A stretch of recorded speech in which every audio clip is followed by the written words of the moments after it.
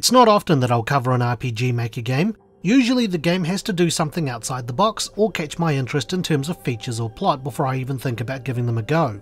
Tales of the Black Forest does a bit of both. It's an RPG Maker game with horror elements. It touches on Japanese folklore as well as certain historical events that happened in Japan, though names and places have been fictionalized for the game, and I'll follow the Japanese naming style of family names first.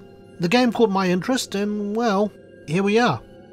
Tales of the Black Forest is set in 1998 and puts you in the shoes of Kihara Kashin, a girl who awakens at Shikanaki Station while on her way home. Kashin was involved in a car accident when she was 8 years old, and the accident had killed her mother. Kashin had miraculously survived, but any memories of her life before the accident and of her mother causes a dark forest to appear in her memories, preventing her from remembering.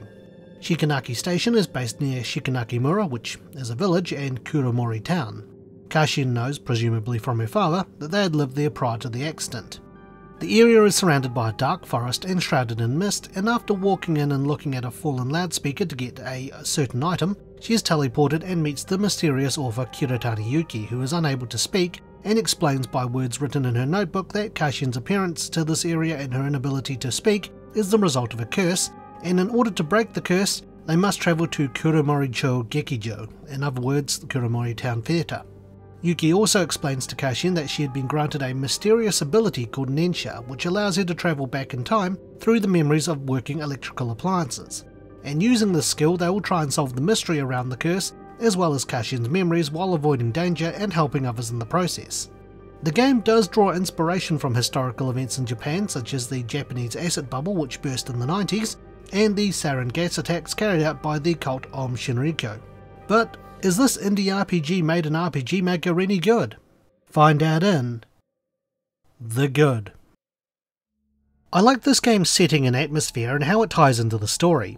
The game also uses its own custom assets, which is a big plus in my book for RPG Maker games. Given the two historical events I mentioned earlier, I don't play a lot of games that cover one, let alone both of these events. The game's use of sounds and music really adds to the atmosphere and even initially had me on guard. And the use of music in certain places really helps reinforce the feelings of the moment. There's always something about abandoned villages and towns that just creep you out, and the music in those areas really doesn't help make you feel safe. The game also covers some Japanese folklore as well, such as the Fox's Wedding for example, and the events covered throughout the game ties in very well to breaking the curse. The stories, without spoiling anything, were actually pretty heartwarming given that this game has horror elements. The pixel art style in the game I feel has been done very well, and I can say likewise to the character art, so props to the developers for that. Another thing to note is for folks who aren't familiar with some Japanese terms, the game gives you a brief translation of some of the romaji present, which makes it more accessible. The gameplay was something I also enjoyed. As you explore the various places in the game, it does mark out items of interest so you can spot them easier, and other things you can interact with might result in some dialogue. Some of the things you might find during a chapter may relate to something else in another chapter or towards the overall story itself, so I did enjoy trying to piece things together. To keep things fresh, the game will also throw some puzzles your way which aren't supposed to be really easy, nor really hard, though admittedly I think the puzzles do lean towards the easy side. The game also does have its moments of tension with a stealth section and things chasing you over the course of the game, resulting in a game over if you're caught. Thankfully, the game also likes to autosave a lot, so if you forget to save, chances are there's an autosave before a key event. Hell, the game even autosaves before the ending, and will not override said autosave unless you load something before that point, forcing the oversave system to override it. It even encourages you to save manually before the ending, so that way you can experience the two that the game offers. However, even this game has faults, and that's what we're going to be looking at in The Bad. I felt that the game was a bit on the short side.